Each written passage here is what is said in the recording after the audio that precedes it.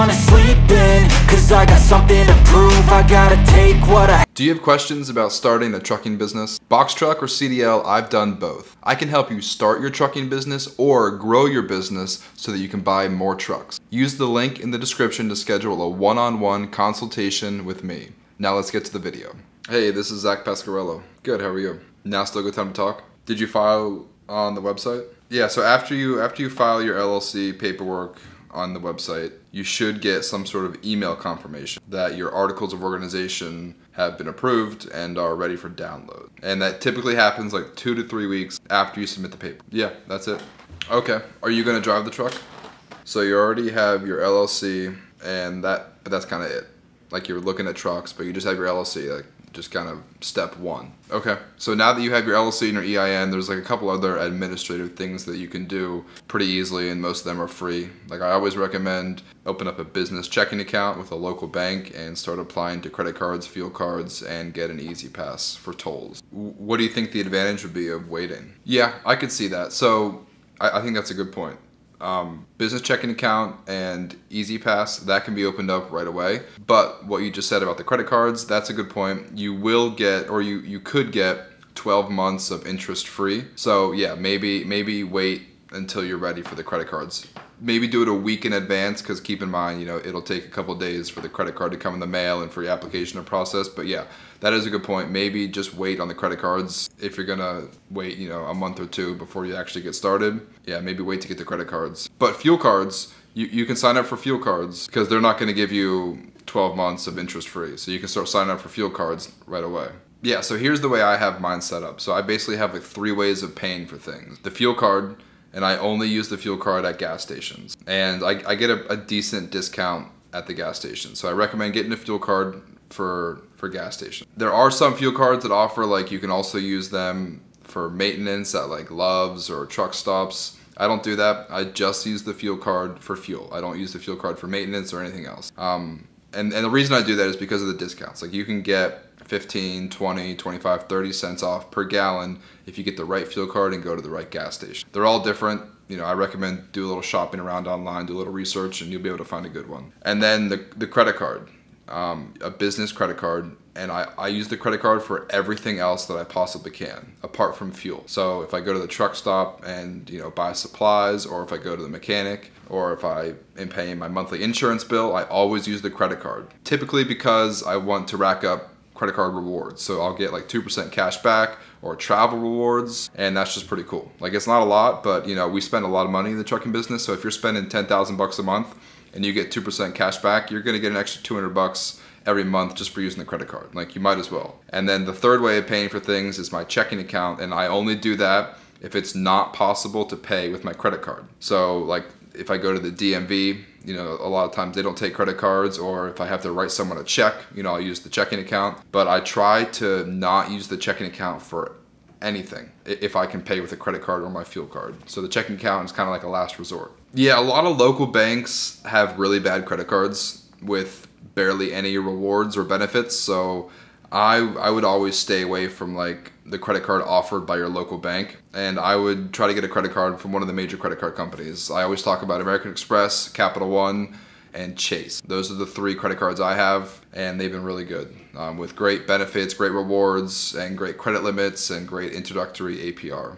Yeah, so with the credit cards, I go for the big national companies for the credit cards, but for the checking account, I do the opposite. So for the checking account, I go for the local bank or the local credit union. Applying for your MC number and your DOT number is really, really simple. It can be kind of confusing at first, but there's actually a really good YouTube video that one of my friends uploaded like over a year ago, and that's the same video that I used when I applied, and he just walked me through step by step. And it's gonna take like 45 minutes, but you don't have to pay anybody else to do it. So you're gonna pay the FMCSA directly $300 to apply, but I see other companies offering to do it for you for like $500, $800, or even $1,000. That's not necessary. You don't need to pay anybody else to do it. It's not terribly complex. Like the questions are pretty straightforward. And after this video, I can actually send you the link of this YouTube video that I watched that helped me do it on my own. And it was super simple, only took 45 minutes. And then as soon as you're done with that application, you can immediately go and file for your BOC3 and your UCR. And those things you can also do on your own, and you're gonna pay directly. One is like $60 and the one is like $25. So I've seen other companies offer to do your DOT and MC application, your UCR, your BOC3 filing for you, like all together as like some great package. But you can literally do it all on your own in less than an hour. And it's super simple. You don't need to pay anybody else to do it for you. Yeah, it's the same application. The only thing is though, you want to be careful about the timing of everything. So for me, whenever I did it last year, I did it a little bit too early, and then I was kind of scrambling to find a truck, because you basically have 60 days from the date that you submit your application to get insurance. And if you don't get insurance with your company in the first 60 days, it never happened to me, but I'm pretty sure like your application like gets dismissed and you have to do it all over again. So you want to make sure you want to like pick out a truck first, and then once you are pretty confident that you have a truck you want to get, then go ahead and file for your DOT and your MC number. There's no point in doing it way in advance, because you're just going to be stressing out about finding a truck, because it might take you longer than you think to actually get your truck. Like just because you find a truck today that you want, you call up the dealership, say, hey, I want this truck, you still might not have it for 2 to 4 weeks after that. So just with all that being said, like the timing is very important with all this, but don't rush anything. Like you're doing your research now, and that's great. Like make a checklist, figure out what needs to be done and what can wait. Just don't rush anything, because as soon as you start rushing, then you start making bad choices and bad decisions. Just take your time, do your research, and try to do things in the right order. That'll really save you in the long run. You don't want to do that. I thought about doing that too. I've heard guys like wanting, the first 30 days you can't book any loads. I want to age my authority. I'll just pay for insurance. That's not a good idea, because you're going to be able to book plenty of loads in your first 30 days. I did it. I was able to book loads. Even with an 18-foot box truck, I was able to book loads in the first 30 days. So if you get a 26-foot box truck, you'll definitely be able to book loads. They're not going to be great. They're not going to be great loads, but you'll be able to book loads. And insurance is incredibly expensive. So you don't want to pay for 2 or 3 months of insurance without running, because you're going to be spending at least $1,000 a month just on insurance. And I've seen people spend even up to $2,000, depending on your credit score and your vehicle history and the type of vehicle you buy. So you'll be spending anywhere from $1,000 to $2,000 per month just on insurance, and you don't want to do that if you're not running your truck. The market's pretty bad. Yeah, the market is pretty bad for buying a truck and for fuel and for moving freight. So yeah, it's pretty bad for all three. Yeah, the market's bad right now, but it could get worse. So I always tell people the freight market is just like the stock market. It's going to go up and down. And if you wait until the market's perfect to jump in, you're going to be waiting forever, because no one can predict the future. So like if you look at it today and say, oh, it was pretty bad today, I'm going to wait 6 months, it might actually be worse in 6 months than it was today. So there's no point in waiting. As long as you've got a good work ethic, and as long as you're smart and look at the numbers, and as long as you got a good business, you'll be fine. I wouldn't wait 6 months until the market gets better, because it might actually get worse. You also need a DOT medical card. Yeah, that's it.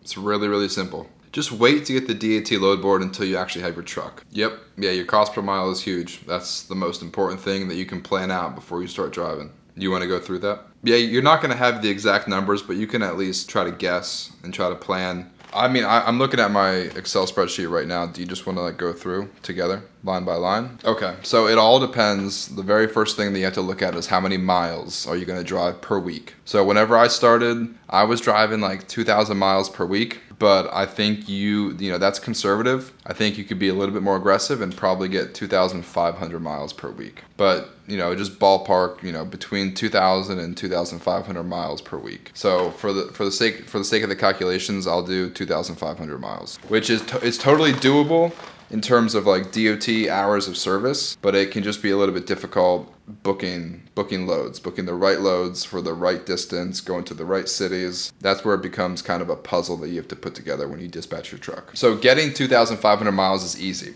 The hard part is getting a good rate per mile. You can drive 2,500 miles per week all day at $1 a mile. That's easy. But it's going to be difficult to get 2,500 miles at $2 a mile. But that's really going to make or break your business. Like, you don't want to be taking loads for $1 a mile, $1.50 a mile.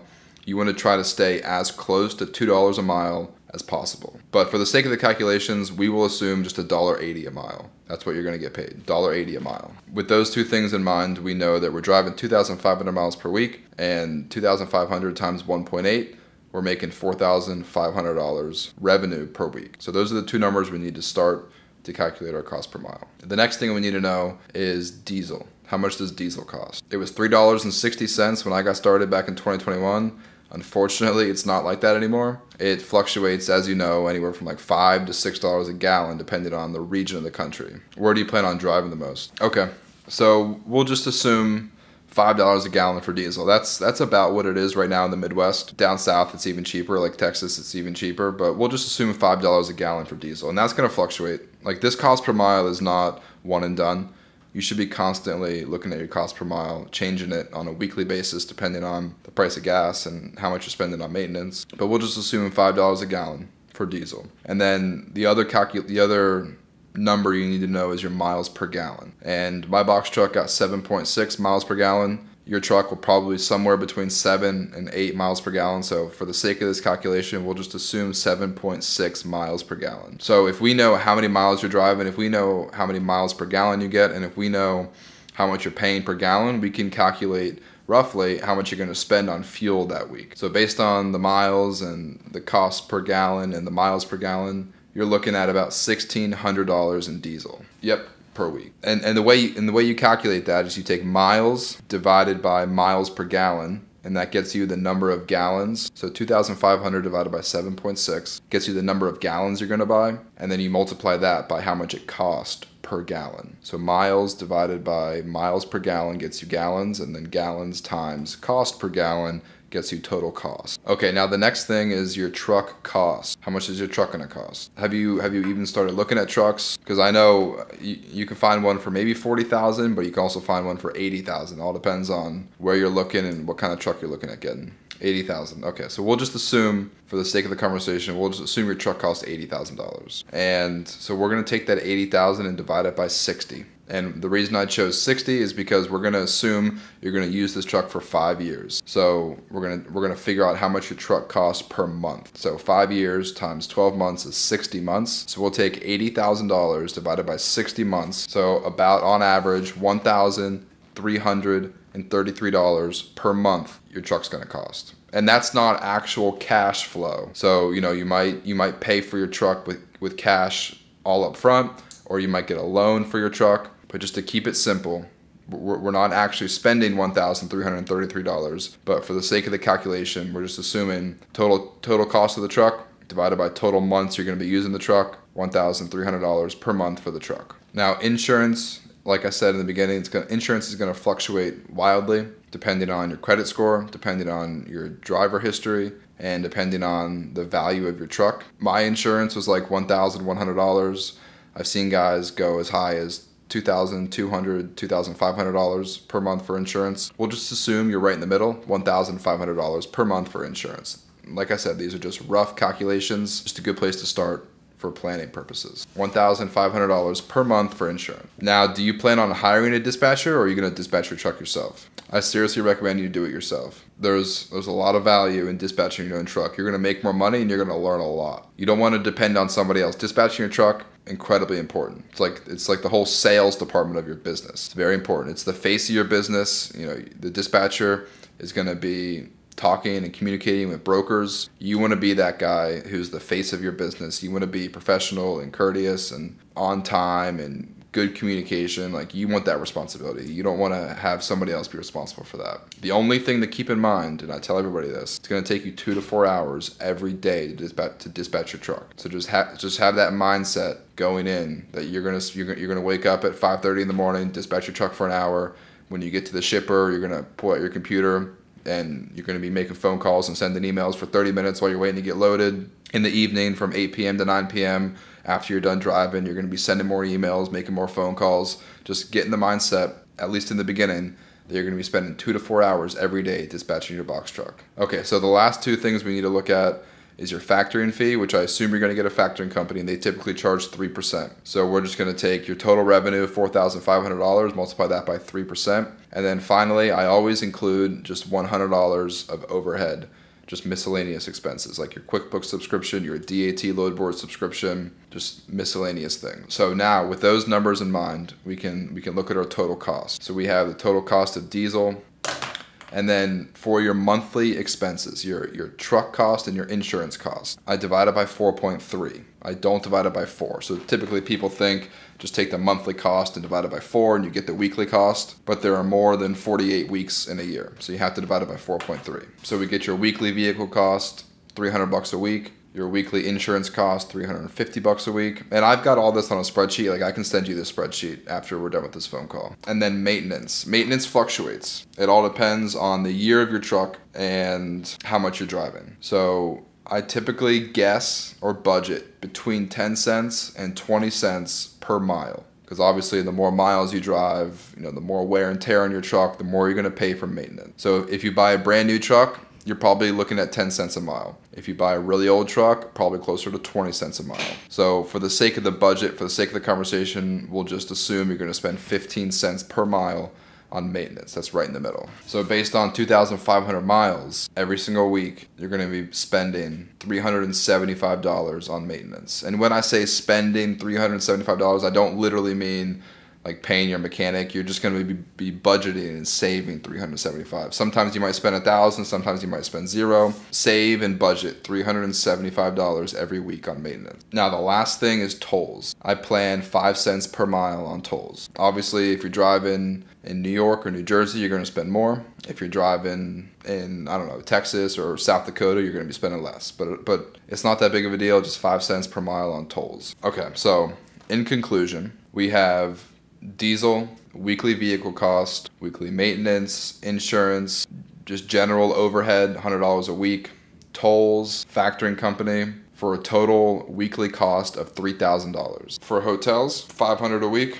Yeah, I mean, you can get a cheap hotel for $60 a night. Do you want to stay in a hotel every single night? 5 nights a week or 7 nights a week? Yeah, so we'll just do 60 times 5, $300 a week for hotels. So now that brings your cost up to $3,300. You're going to be spending $3,300. Yeah, so to calculate your cost per mile, all you do is you take your total cost, divide that by your total miles. So 3,300 divided by 2,500. Your cost per mile is $1.34. Yep, anything over $1.34 is profit. So if you're making $1.80 per mile, you're going to profit $1,100 per week, which is pretty good. Like $55,000 a year net income.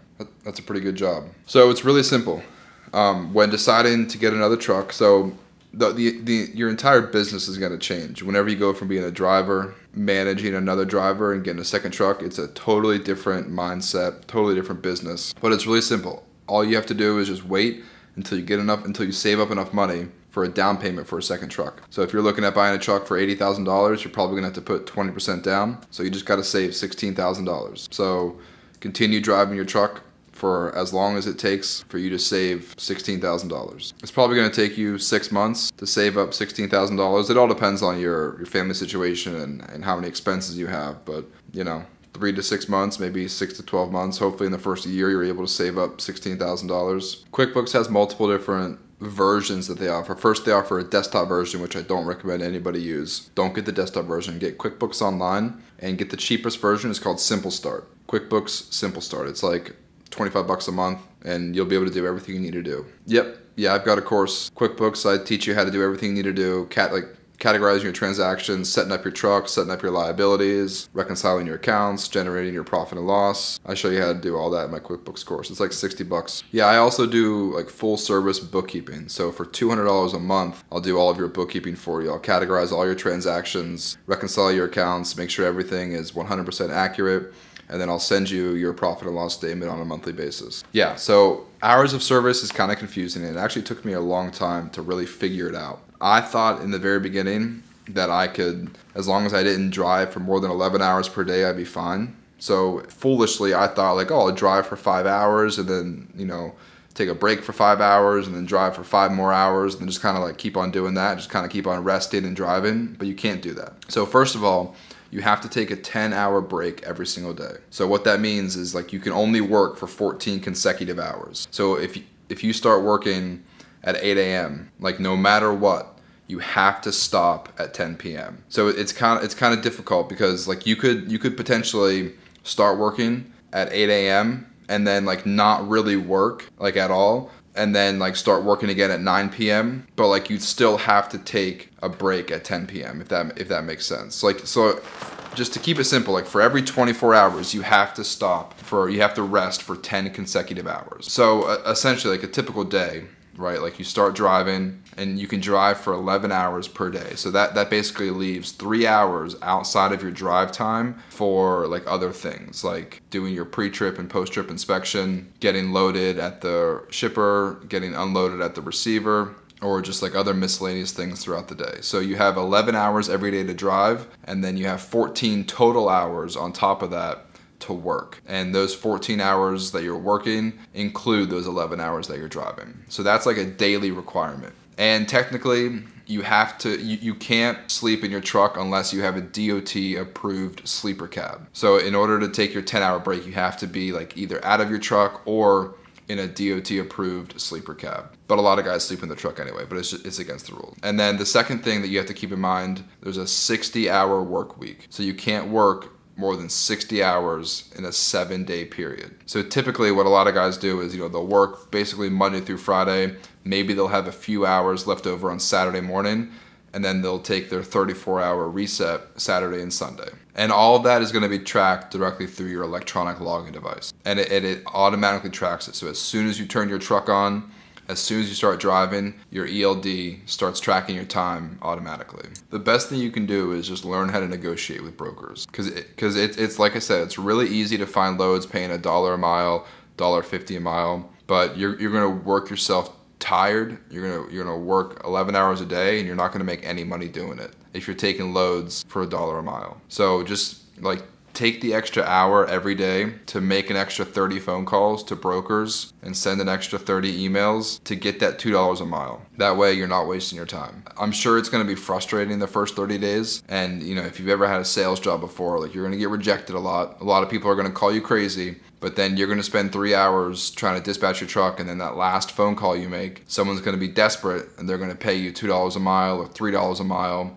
and you're going to hit the jackpot, and it's going to all be worth it. So just don't give up early. Don't take that cheap load. Just put in the extra effort, put in the extra time, and just make those phone calls. And then secondly, build really good relationships with your broker, because in the beginning you're going to be on the DAT load board, but the whole goal is to get off the DAT load board, because brokers go directly to carriers with the best loads, and then the loads that you're seeing on the DAT load board are all the leftover scraps that nobody else wanted. So every time you work with the broker, be very professional, have great communication, just have a really good relationship with that broker, get his phone number, get his email address, add it to a list, and then the next time you're in Atlanta or the next time you're in Phoenix, Arizona, and you know that broker's working that lane, reach out to that broker directly.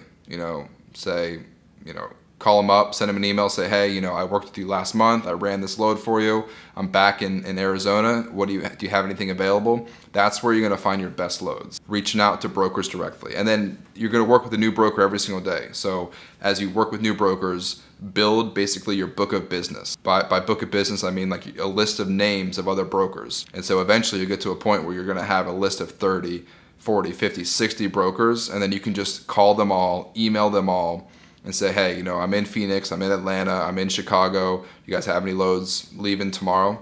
And chances are those brokers will start reaching out to you if you build that good relationship. And then you won't even need the DAT load board anymore, you'll be getting the best loads, brokers will just be calling you directly. Nope, I don't have my CDL and I don't get drug tested.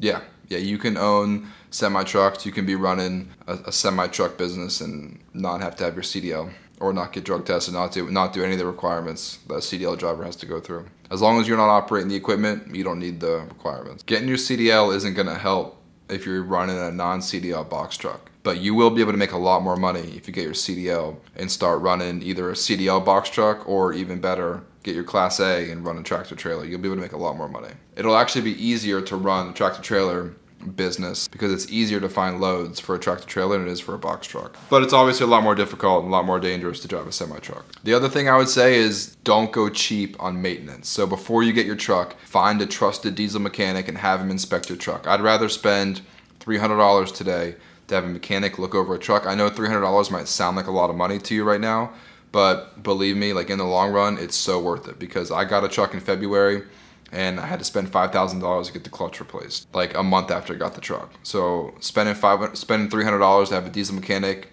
thoroughly inspect your truck before you buy it is well worth the money. And then once you buy your truck, don't go cheap on maintenance. You're gonna need to get an oil change like every 6,000 to 8,000 miles, and do that. Like, don't skip oil changes. And if the mechanic recommends that you get something fixed, I would listen to the mechanic. Like, just take care of your truck. That way, because the last thing you want is your truck to break down while you're over the road. If you're running local stuff, it's not as important. But if you're 1,000 miles away from home and your truck breaks down and you're loaded and you got to be somewhere in an hour, like, you're screwed. So just do a really good job with taking care of your truck with the mechanic. And then also, like, learn how to do a pre-trip and a post-trip inspection. And, like, seriously look over your truck before you start driving. I know a lot of guys probably just pencil whip the pre-trip inspection and don't check things, but, like, this truck is yours. Like, you paid for it. Like, it's literally your business. Just take care of it and, like, really inspect it and make sure everything is right. And, like, kind of learn how to do little things. Like, learn how to change the oil, learn how to, you know, check for leaks, and just, I don't really know a whole lot about trucks, but, like, just learn how to do little things like that. That way you can check it on the road. Yeah, so you're gonna spend 20% down on the truck. So if you're looking at getting a truck for $80,000, you're gonna have to spend $16,000 as a down payment right off the bat. And then your insurance, you're gonna have to pay 2 months of insurance immediately. So plan on spending $3,000 in the first month on insurance. And then on top of that, I would save seriously like $2,000 to $5,000 for maintenance right away. Like, as soon as you get your truck, just assume it's gonna break down the first day you start driving it, and assume you're gonna have to spend $5,000 to fix it. Hopefully you don't, but if you have that $5,000, you'll be in such a better place than if you don't have that $5,000. So seriously, just plan on spending $5,000 right off the bat. Hope that you don't, but if you do, at least you have it. And then make sure you're paying your taxes. So you still, just because you're a business owner and it's your first year in business, you still wanna pay quarterly taxes. So figure out, you know, if you had a job last year, figure out how much money you paid in taxes last year. And a good rule of thumb is just to pay that every quarter. So if you paid $20,000 in taxes last year, then just pay $5,000 every quarter this year for your quarterly taxes. That way, if you don't pay any taxes this year, you might get hit with a massive tax bill next year. And, you know, not everyone has $20,000 saved up. And you can actually pay your quarterly taxes directly on the IRS website. And if you need more help with that, you know, reach out to like your local CPA or your accountant or whoever you have filing your taxes for you. He or she should be able to help you out filing your quarterly taxes. GPS is super important. And for my guys, I have an iPad for the GPS, but you can also get a Garmin. They're like $300. I'm running the iPad because it's just easier for them. They can log into the ELD and they can take pictures of the paperwork, and they can have, you know, a nice big screen on the iPad. And you can download an app called Trucker Path. It's $12 a month, and it's like trucker special GPS that'll help you avoid bridges and just roads that you can't go on. But for the GPS, I also recommend use your phone as a backup.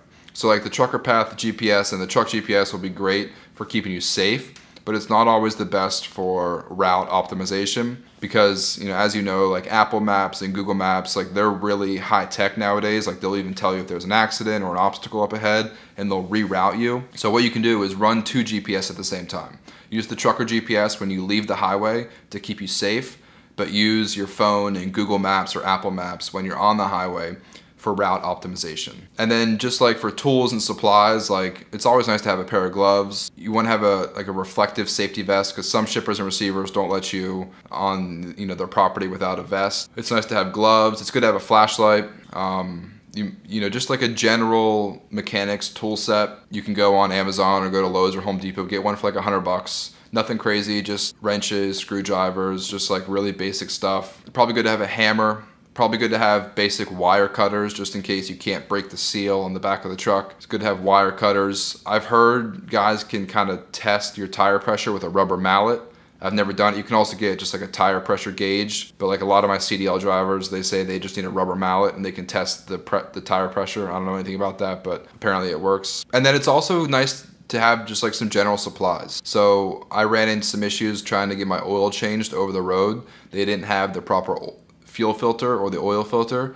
So you can just go to your local truck stop or local truck store and stock up on fuel filters and oil filters. And then you can also get other supplies, like you can get like the belt. You can get some antifreeze. You can, it never hurts to have a couple quarts of oil just in case you need to fill up. And then get a broom for cleaning out your box, because the back of your box is going to get really dirty.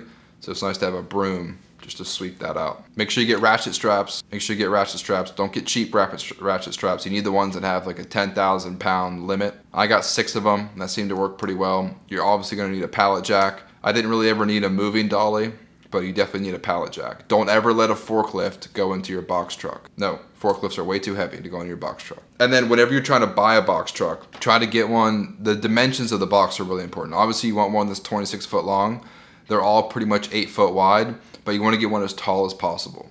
They vary wildly from like 90 inches tall to 103 inches tall. Try to get one as tall as possible. Like if it's only 90 inches tall, you're going to be pretty limited. But if it's like 98 inches tall, 100 inches tall, that's going to be good. And then you want to get a lift gate. Obviously you need a lift gate. Yeah, so after this call, I'll send you the cost per mile spreadsheet. And then if you ever have any questions, feel free to reach out. Yep, good luck with everything.